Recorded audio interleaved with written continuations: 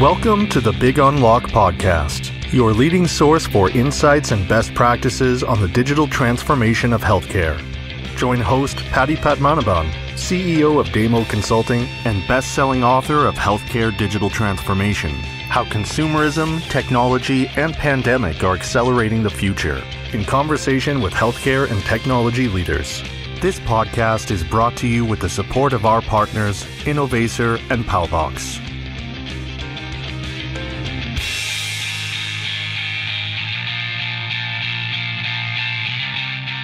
Hello again, everyone. Welcome back to my podcast. It's my great privilege and honor to introduce my special guest today, Tony Ambrosi, Chief Digital Officer at Baptist Health in South Florida. Tony, thank you so much for setting aside the time and welcome to the show. Well, thank you for inviting me. Tony, you've come into the role relatively recently. Could you, for the benefit of our listeners, tell us a little bit about Baptist Health briefly, and then maybe just a little bit on the current state of your digital health and digital transformation initiatives? Of course. So you're right. I started with Baptist about just under a year ago. Baptist is a regional provider system in South Florida, about 10 or 11 hospitals, 20-something thousand employees. And Baptist really is a big presence in that community. I have people who, frankly, they work for Baptist and they were born in Baptist at Baptist Hospital. So it's it's a monument in that community. So I would say in terms of digital, the Baptist executive team, as well as some of the influential members of the board with experience in e-commerce and digital, have been discussing digital for a number of years, digital in the sense of sustained and coherent efforts for the transformation. And as I said, about a year ago, I was brought into Baptist as the Chief Digital Information Officer with a laser focus on driving the digital transformation throughout the entire organization, obviously working with clinical and operations and all the other constituencies. Just to give you an idea where we are, about 3 months into my tenure, I put together a digital strategy and a capability roadmap covering roughly the next 12 to 18 months and focusing on consumer digital experience first and foremost, and then clinical experiences, and then, of course, the digital experiences for operations and other groups. And we started executing on that roadmap about 3-4 months ago, I believe. And we obtained the dedicated funding for the program, focusing on building and rebuilding the front door experience, as well as room experiences, in-room experiences, and telehealth. I would make one point here. You heard me talking about strategy, but also capabilities roadmap. I would say it's important to have an overall strategy, definitely. As they say, if you don't know where you're going, you can't tell where to turn, right? But that strategy cannot be all-consuming at the cost of executing. That's why having a roadmap of capabilities and features and executing on it is very critical. And clearly, along the way, there are things that you learn or you discover or you invalidate some things from the original assumptions that you didn't know and you need to know to change. So that's roughly where we are now.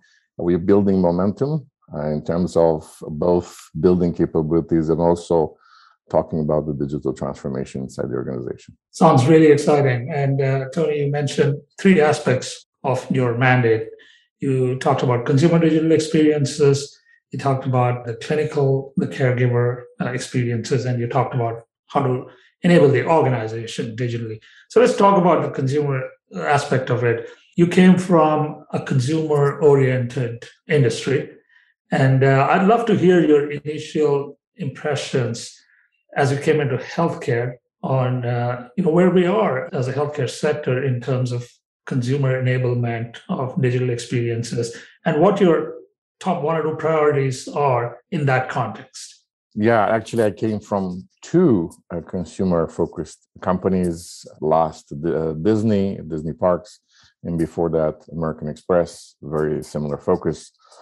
I would say that clearly, healthcare providers, the doctors, the physicians, the nurses, are intensely focused on the medical care for patients, and the pandemic and show that relentless and ultimate dedication of medical providers to the patient lives and well-being and health well-being.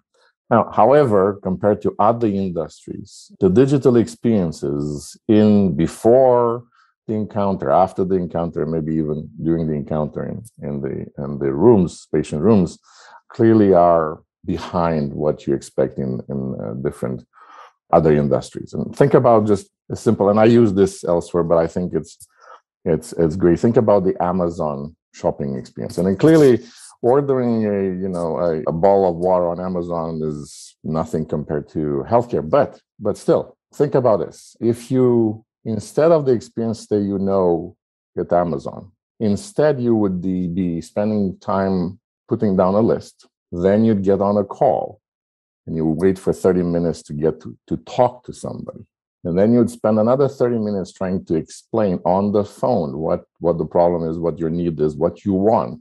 And then wait another 3 weeks and just to discover that in reality, you didn't get what you actually wanted, but something similar. That's kind of where we are today because of the more than imperfect digital experiences. So, yeah. So let's talk just a little bit about that. What do you see as the most stark examples of the difference between your previous experience and healthcare? Why is it so broken? Why is it so difficult in healthcare? Is it just that healthcare hasn't grown up yet, or are there some other structural issues you see? What are the one or two things that strike you immediately? Again, you're still fresh from your previous experience, so you can still relate and compare and contrast. So I'm really, really curious to hear your thoughts on that. What are the one or two things that strike you the most? Yeah, no, I think it's a great question, and that's what I've been obviously asking myself and ourselves, because I think it's a combination of factors. So I'll put the objective factors aside. Yes, you have this interesting dynamics between patients, the providers, and the payers. That's a kind of a strange arrangement, and buying things and ordering things is impacted by that. I have to validate the insurance first, and therefore things are not as easy as you would be that if you just bought with your American Express card. So that's an objective factor. And I think that's part of the system, but nevertheless, that we need to work to improve. And there are some things that we can do. On the more subjective part is, I think, first, I don't think there has been a focus over the years on this aspect or on those aspects. And frankly, there are still some in the healthcare industry that I've heard, I've seen, that have the view of, patients don't come here for the mobile app. And frankly, that's absolutely true. But also it's true that nobody goes to Disney just to use the mobile app. However, without that mobile app, probably they wouldn't or use American Express or so on and so forth. So how we manage our services, the access to our services with the consumers, it is important. How easy it is. And frankly, at some point, it's a competitive advantage. All other things considered equal, consumers and patients would choose an easier experience to a more difficult one. And frankly, the expectations from the consumers have been changing for a while. And some of it is driven by their other experiences in their other life, their normal lives. And they want to be part of the focus or the center of the experience. They want to have control. They want to have information to make decisions about their care. And they, as I said, they do expect the same type of experiences as elsewhere. Now let's talk about the clinicians. The healthcare, you have a unique dimension, which is that the caregiver experience, the clinician experience, also has to be taken into consideration when you're looking at designing digital experiences. And many of the health systems that we talk to, the biggest challenges are increasing adoption and awareness among both the consumer community as well as the clinician/caregiver community, because they have to recommend to the consumers to come on a video chat instead of coming into the clinic and so on and so forth. Where do you see clinicians in this context, and what, in your view, can lead to better adoption rates among the clinician community? That's actually a great question. And by the way, when I was talking about consumers just a moment ago, to a certain extent, that applies to clinicians having great digital experiences. In addition to obviously the normal experiences, that's a factor for clinicians. All other things being considered, as a clinician, do you want to go to the system that has horrible technology systems and digital systems and it's a pain, or you go to another one that all other things considered? That's still a case. That's why that's a second focus aspect for us. I would say that adoption is driven by, a lot of it is driven by demographics, number one. Then I would say lifestyle. And number three, capabilities, simplistically put. So demographics in terms of clearly the younger generations, let's say the up to 40s, in their 40s, who have lived through the e-commerce experiences and digital experiences. Clearly, the folks are just under 25. That's a way of life. So there, the adoption is basically natural. For those categories, a video call is natural for everything. So therefore, it would be natural for when a medical encounter, subject to other limitations, of course. Now, some of the more senior folks, they have other, whether they have the experience and the knowledge, or also they have some form factor limitations. So they would prefer a big screen versus a mobile. The life cycle is, just as I said before, is really folks who are very much into the Amazons of this world and the social media and so on and so forth. It feels natural. It's just another interaction. And that's true for both consumers and providers. Now, for the providers, there's a little twist, I would say.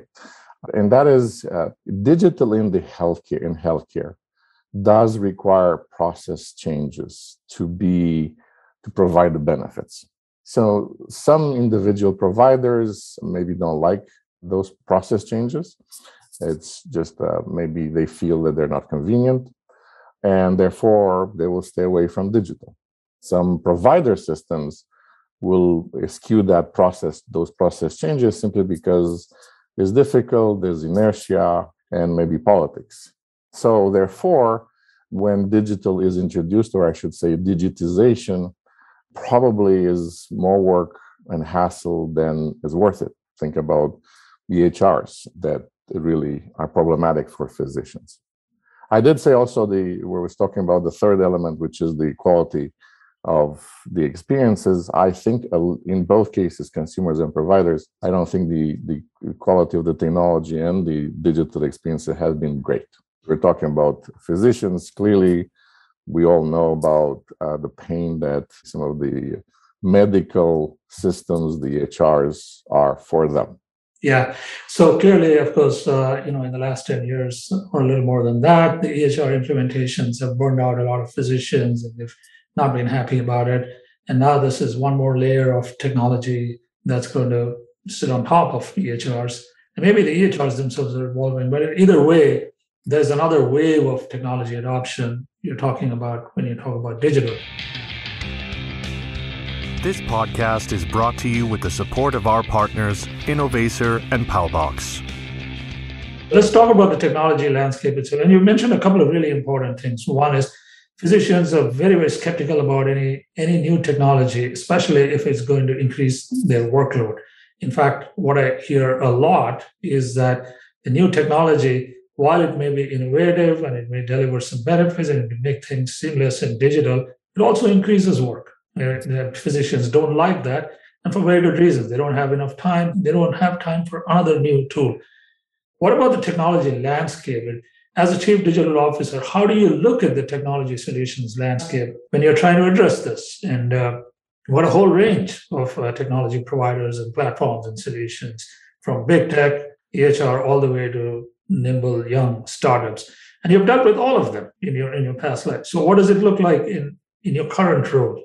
I would say, by the way, that it's true for anyone that we want to not have to deal with awkward and solutions that make more work for us.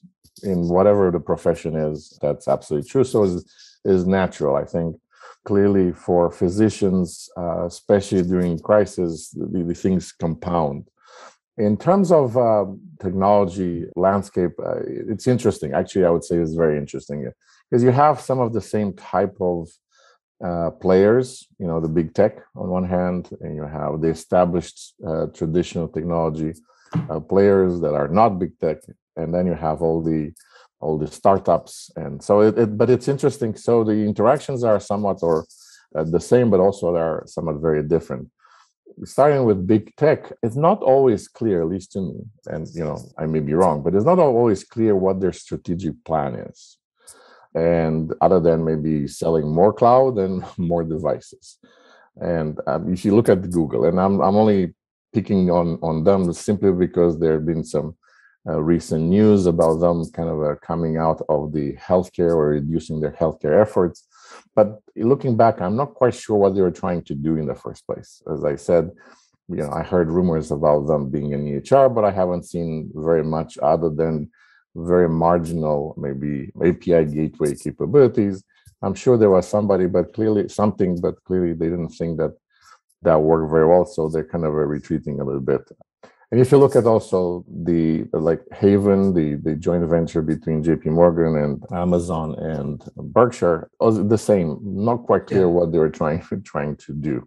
You look at, you have people like Apple, they seem to be very, very focused on additional health capabilities in their devices, but it's relatively limited. Now, with that being said, obviously, all of us wearing a Apple Watch, we like some of the health capabilities that provides. In terms of established providers, and in this category, I would say it goes the EHR vendors go. Some of them are very successful, but all of them, I think, they have somewhat old technology and technology stack.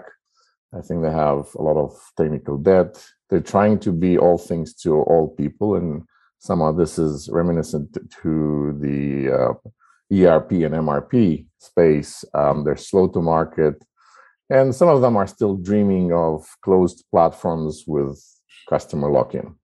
And they'll have to change simply because the other two categories and the fact that the world is changing. And finally, talking about startups, lots of money, VC activity, VC money going there, but I think it's somewhat probably scattered. And that's part of the way VC works. I see two different and somewhat polar opposites categories there. On the one hand, there are some who are certainly trying to emulate or to build a comprehensive but closed platform. They looked at presumably the big vendors. They said, hey, that worked for them pretty well. Let's try it ourselves, which you either have to buy the entire platform or you can't. You can't use it. Even if they have the vision and the capability, probably in the best case, there's a doubt about long-term financial viability. So would you invest millions of dollars in a vendor that you'd be locked in and they could go away? On the other side, you have those companies that are very narrowly focused and they don't integrate very well into the ecosystem. And then you say, what do I do with this little piece when I have everything else around it and just doesn't work?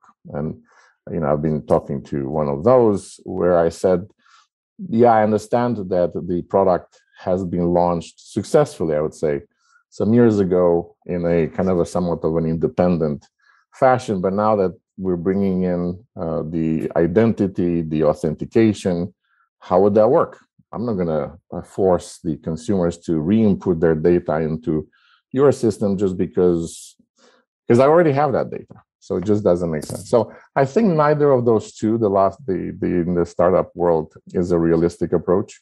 I think the startup should focus on very specific capabilities and do them very, very well, but also have APIs to integrate at all levels in the rest of the ecosystem.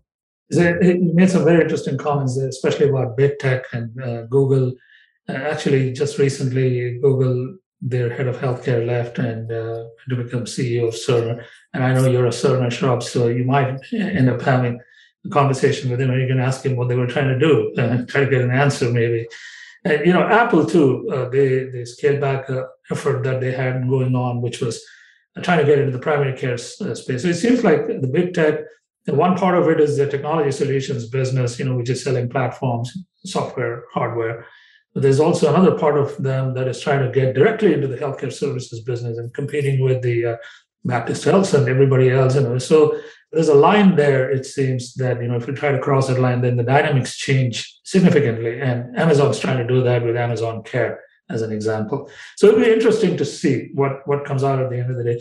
But you made some very valid comments about the startup ecosystem, especially when it comes to these standalone tools that may be very, very good, very, very innovative. They don't integrate with your backend EHR system. Or if they don't integrate, firstly, you don't get a seamless experience. Then you have to invest a lot of money in building the APIs. It's very brittle, increases your total cost of ownership, and a lot of other issues that you talk about. Again, it's all evolving. So I guess the only thing that we can do is watch and wait and make very carefully thought choices when it comes to making your bets. Because to your point, make millions of dollars of investment in a company that may not be around 3 years from now, or may get acquired by somebody, and then all of a sudden you're dealing with a whole different supplier. So let's switch topics. I'd love to hear a little bit about the governance model for all of the digital programs. So you've got multiple stakeholder groups to work with, and you've got to drive change in the organization. Digital is all about change. Can you talk a little bit about your governance model for driving digital health at Baptist Health? Sure. So first and foremost, I structure the digital program as a place for all things to come together in a natural and structured way. It has a strategy, has scope, priorities, and a roadmap, as we talked a moment ago, for no more than 12 to 18 months. So everybody is part of that conversation. Second, I think what we did is we got dedicated funding for the program as a concept. I know that in certain places, the digital investments are peppered everywhere in the organization. That's very hard to manage. We basically said, this is one program, therefore there's a long-term funding bucket, and we get the money required in tranches as we go along.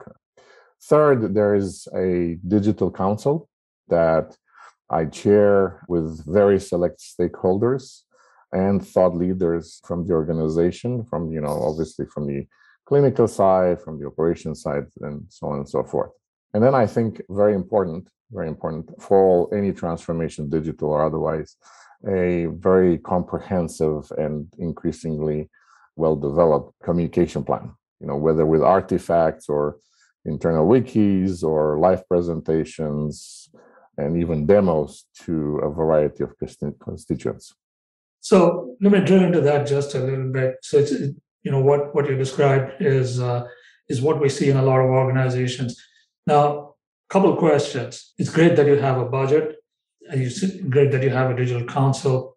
I imagine that you're not directly accountable or responsible for everything digital in the organization. There may be parts of digital, for instance, in the inpatient care situation or the remote monitoring pieces, or there may be other pieces that may or may not be part of your mandate and your role. How do you make sure all stakeholders are working together in the same sandbox and driving organizational objectives? Do you do that through the digital council? Do you do that through more informal interactions? Can you talk a little bit about that? Yeah, that's a great question. I think the answer is yes to both. We have the digital council, but there's also a number of other committees, steering committees, boards that a number of us are on that try to ensure that cohesion. And by the way, not everything. It's important that digital transformation is not looked at as this, born again, everything is different tomorrow than today. It's natural, and as much as possible, based on that strategy. What is it? The strategy. Some things are done by my team, some things are done by others. As long as it seems coherent and the result is positive, I think all is good. a lot of conversations, but I think that's natural. Well, that's great. And we're coming up to the end of our time here. I'd like to ask you just one last question. It's been a year since you came into your new role. What are the one or two learnings that you've had that you'd like to share with my audience? Sure. I think there are a few. I would say, first and foremost, don't debate whether you need to do digital, because you do. There's just no debate. Then, as I said earlier, define a strategy. We just described why that is important, so everybody knows how to align, whether in spirit or in details. But don't overspend time for the details. I was never one to spend 2 years on a strategy and then have to redo the strategy because the world is different. I would say have the right stakeholders and thought leaders with you driving the bus. So I'm driving the bus with them together. And thought leaders and influencers don't always have fancy titles, but they're valuable nevertheless. Have the right people on the bus. This is the team that will do the implementations and drive the change. This is both from a professional competence perspective, but also mindset. But learn from mistakes. Mistakes will be made, but it's important to learn from the mistakes, and it's important to be ready and have that team flexibility to turn around and fix those mistakes. I would say that digital is not easy. Done well is not easy. Sure, the Apples and the Googles and so on and so forth, they do it very well, but it's still not easy. And it does require a lot of focus and attention to details. And as we talked about it, for successful digital, the organizational processes and the business processes do have to change. As well said. So build an active and engaged community, make it inclusive, and make sure there's a free flow of thoughts and ideas, and let it all evolve organically. Don't overthink it, basically. Yep. All right, fantastic. Tony, it's been such a pleasure speaking with you. And I want to thank you once again for coming on the podcast. We look forward to following your work, and all the very best and success to you and your team at Baptist Health. Thank you. And by the way, thank you for the work you're doing, because we're all learning from each other, and we're learning from you and some of all the speakers on your podcast. So thank you for doing this. Thank you. Really appreciate it. We hope you enjoyed this podcast. You can reach us at info@thebigunlock.com with your feedback and questions. This podcast is brought to you with the support of our partners, Innovacer and Palbox.